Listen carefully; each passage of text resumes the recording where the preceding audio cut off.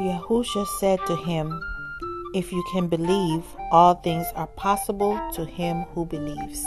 This scripture is talking about a father that came to Yahusha for help with his son that was plagued by what was called a deaf and a dumb spirit.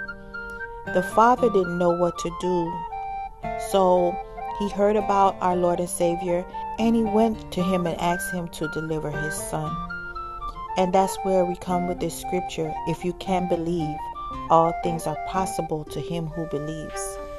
And right after that, in the verse after that, the father declares, "Lord, I believe, help my unbelief."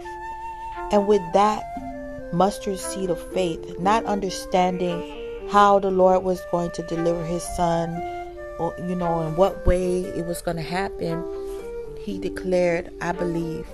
And that is an important step to the believer. Whether you're new in Yahusha or you've known him for a while, we all go through situations where we have to put aside what we know and have faith in Yahusha and what he can and will do for us if we believe.